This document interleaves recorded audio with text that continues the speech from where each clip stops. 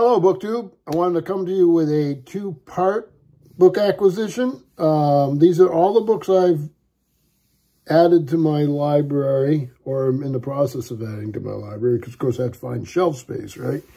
And reorganize a little bit and probably get rid of some other stuff. But I'm having to do it in two parts because it's just a lot of books because the opportunity arose, right? So, you have your weeks where you don't get anything and you have your bumper weeks. So there's a bit of a bumper crop here. The titles are all over the place. So I didn't go out shopping after the Brattle visit, which you can see on Steve Donahue's channel, where I was with Steve Donahue. I was with Scott Danielson and Jason Harrigan and my wife Deb. We all met down in Boston at the Brattle, did a video there and went out to lunch and just had a wonderful time. So I thank those gentlemen very much. A meetup that it was years in the making, so it was quite exciting. And hopefully there'll be meetups with some of you in the future. So this is one of the benefits of BookTube that I enjoy very much. So I'm going to get right into it. I'm going to go fairly quickly because, like I said, there's a lot here. I don't even know how I'm going to do this logistically because there's so many books. I'll just try to, you may see me leaning down, especially in the beginning, to get the books into a spot on the ground. So the first thing here is a paperback, Leo Tolstoy, The Death of Ivan Ilyich and Other Stories, a Signet classic. Lovely Orthodox painting on there.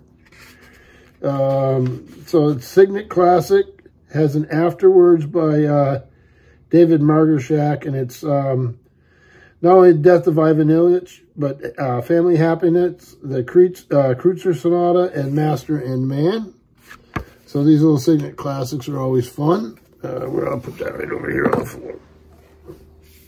The next is a history. This is a trade paperback, a smaller sized one. This is Alvin M. Josephy Jr., The Civil War in the American West.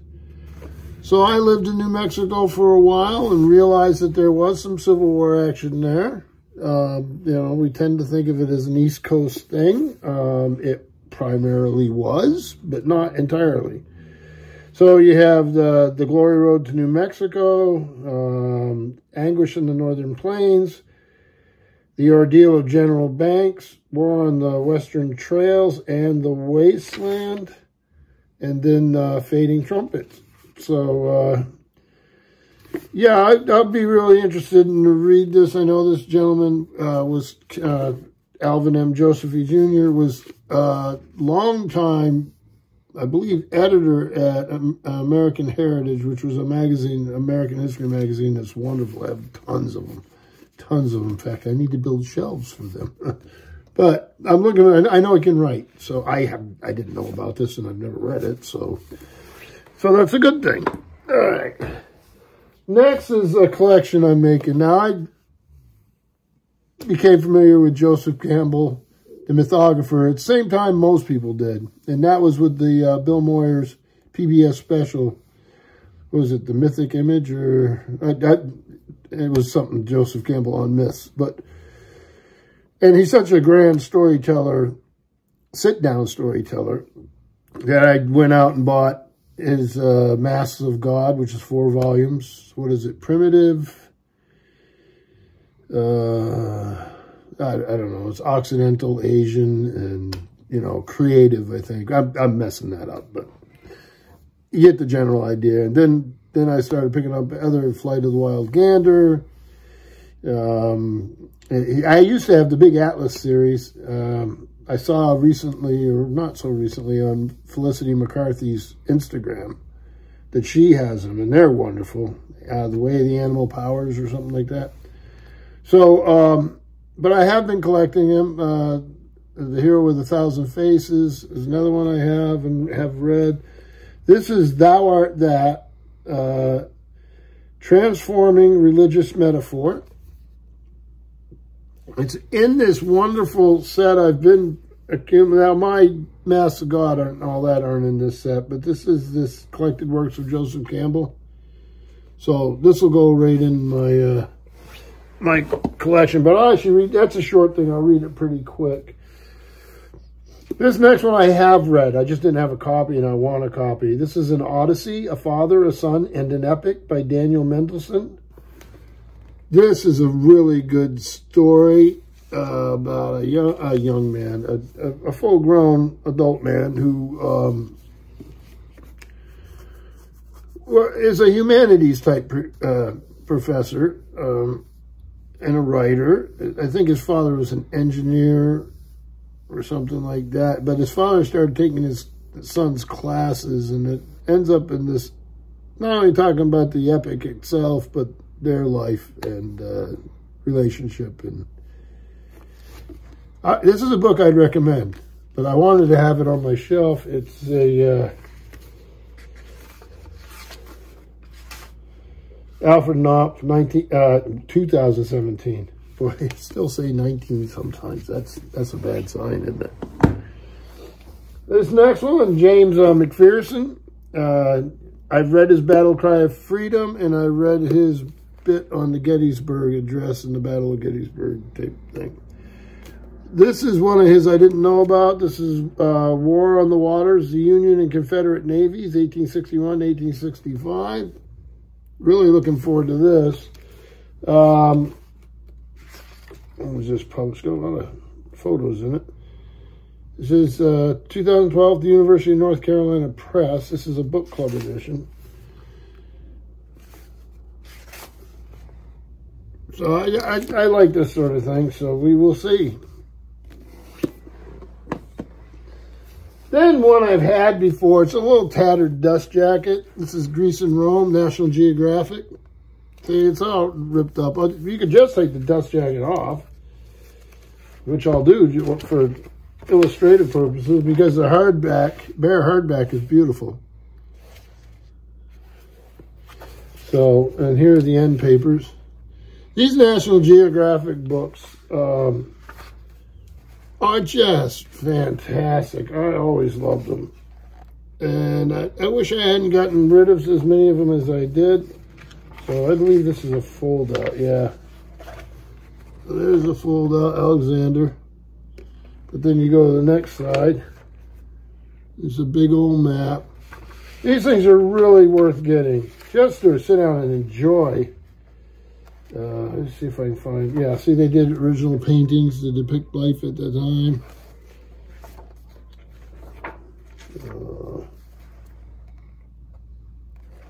Then in the back, in this little sleeve, let's take it out here for you. I'm trying to hold it up so you can see what I'm doing.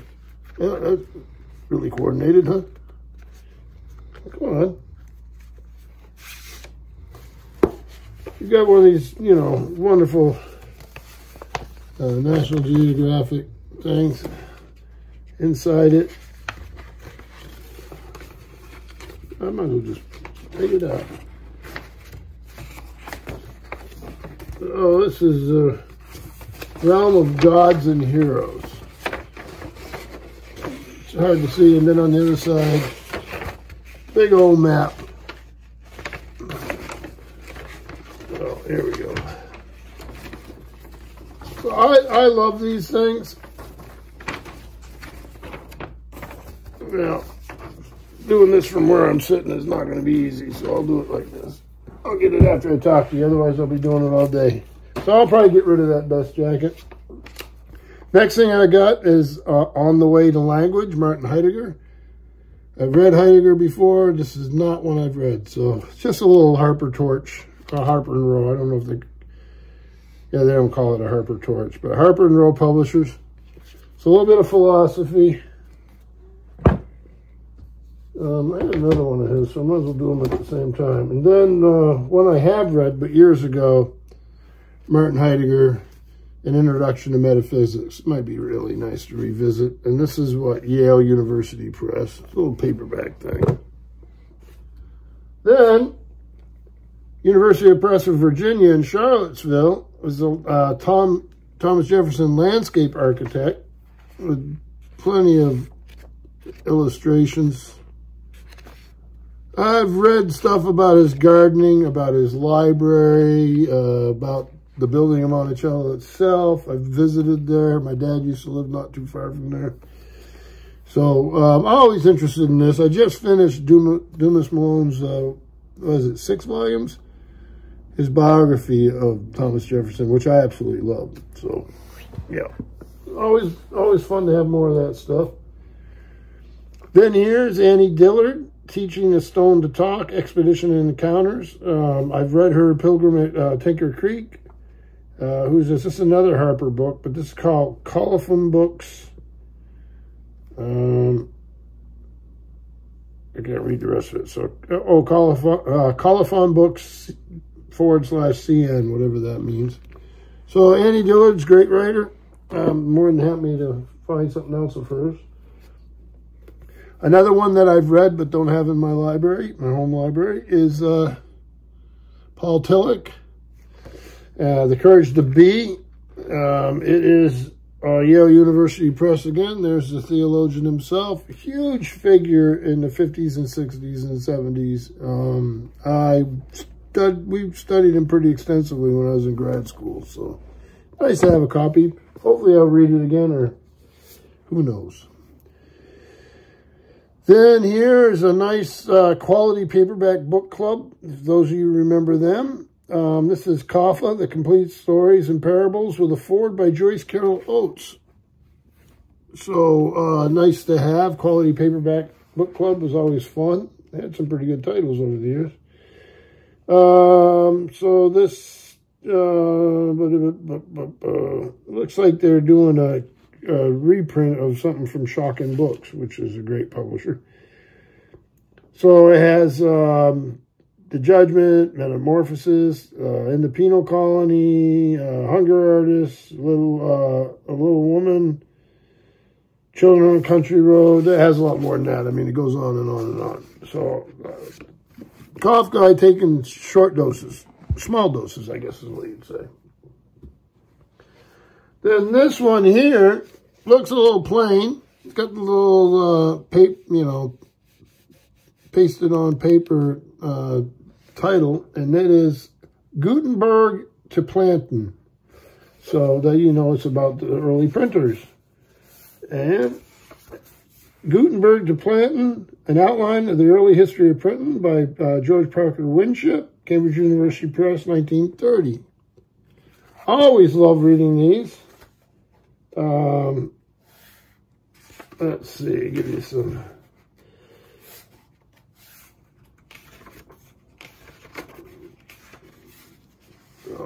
This is sort of what it looks like on the inside. You'll have some different kinds of script that they're trying to print.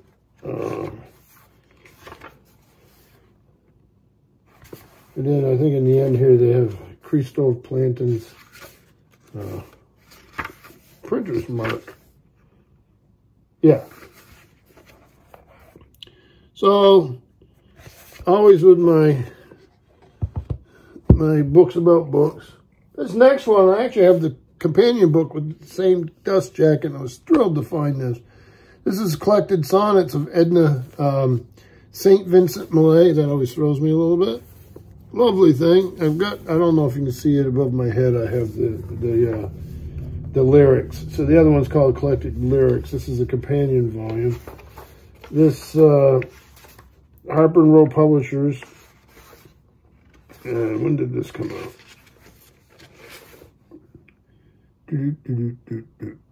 Looks like about 1941.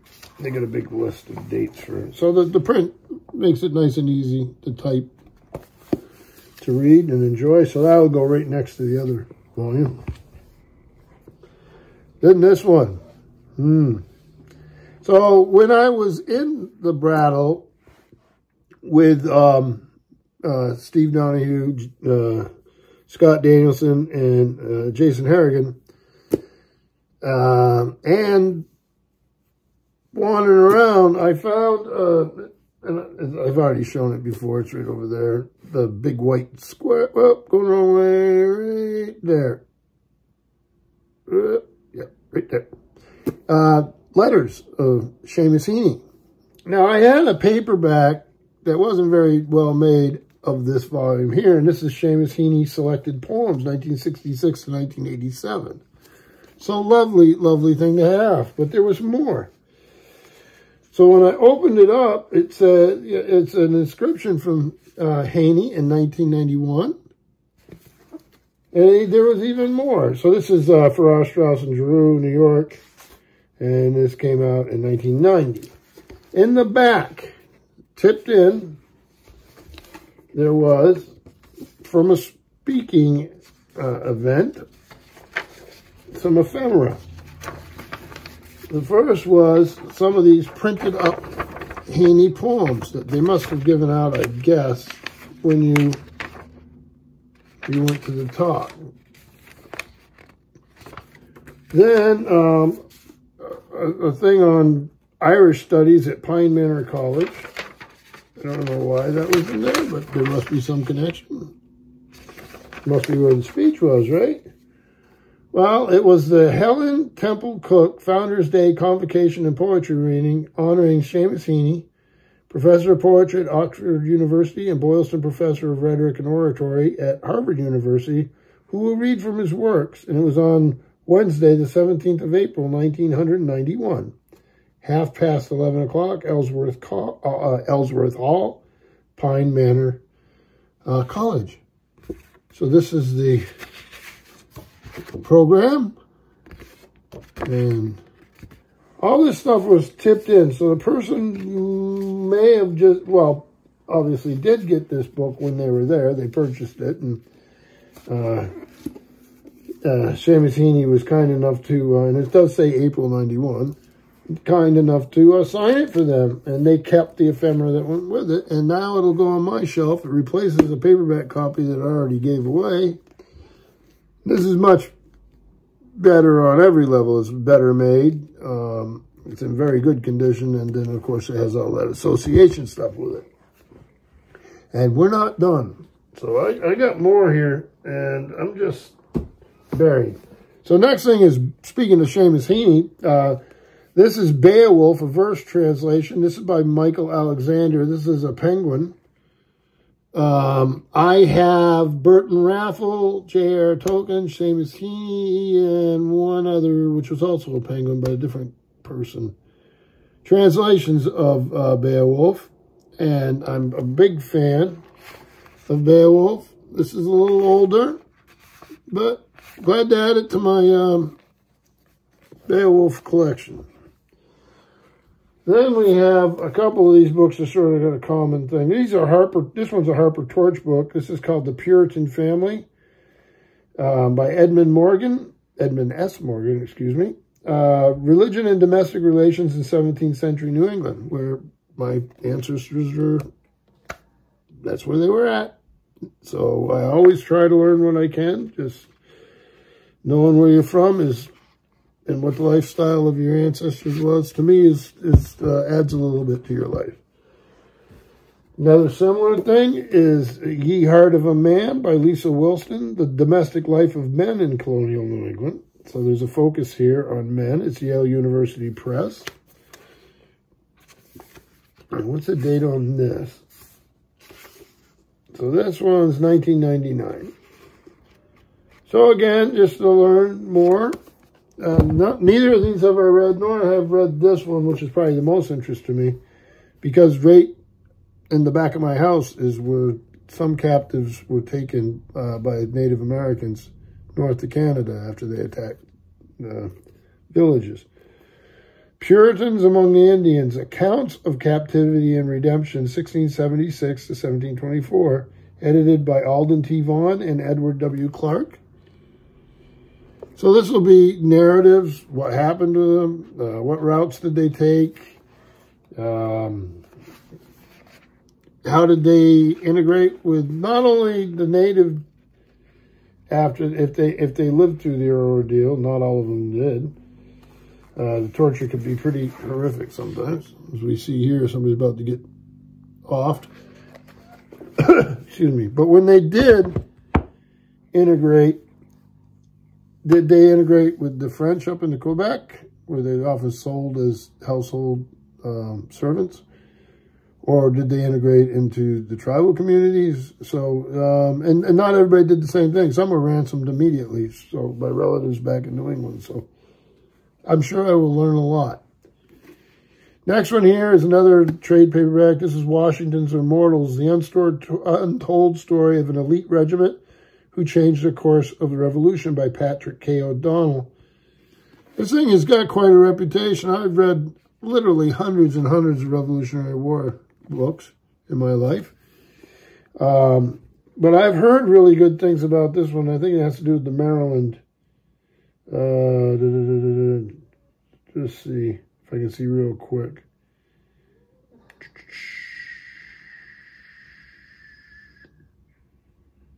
Yeah, I'm pretty sure. I can't see here, but I think they were from Maryland.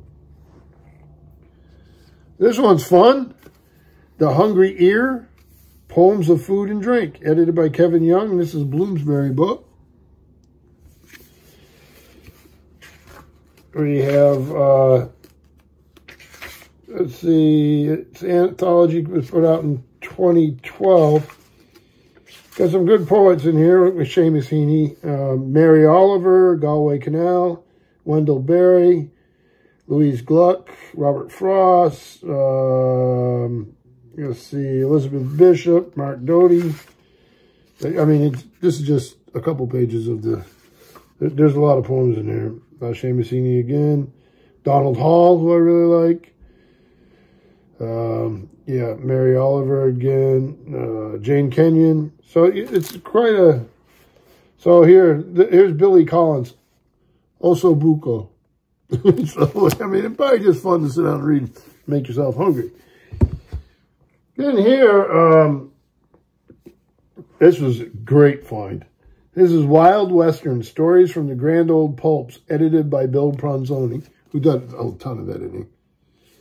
And this has stories by Max Brand, Clarence Mulford, William McLeod Rain, Luke Short, Wayne D. Overholzer, W. Ryerson Johnson, Dan Cushman, H.A. DeRosso, Thomas Thompson, Frank Bonham, Les Savage Jr., and Elmore Leonard. Quite a lineup there. So, yeah, just thrilled to find it. When was this thing published? 1986. So I will be getting to that. I like little collections of short stories because I don't have to invest a ton of time. And then the last thing I'm going to do in this particular haul is, which is part one, I'm going to do Walter D. Lemaire's Down a Down Dairy, illustrated by Dorothy P. Lathrop. This guy was immensely popular at the turn of the last century. I've never read this before. Wonderful illustration. So I'll give it a read for fun. This is Wildside Press, which, you know, it's probably print on demand or something like that. I don't know. If I'm wrong, I'm sorry. So there's no Steve Pyramid coming here because that's literally a mountain of books. And the next book haul, part 2, will be quite a bit different. But I thought I'd get these done so you can see what I had. If you've read these, have comments about them, please. I love to read them. Yeah, this has been a really good week. But I think I better start learning how to build some nice bookshelves, right? Because for the most part, the shelf space is getting tight. Which is fine. I get what I want and then weed out what I maybe have moved on from. So today's the 22nd September. So if I'm right, that's International Hobbit Day or just Hobbit Day or whatever you call it. So happy Hobbit Day. What could be more fun than that, right? So thank you, BookTube.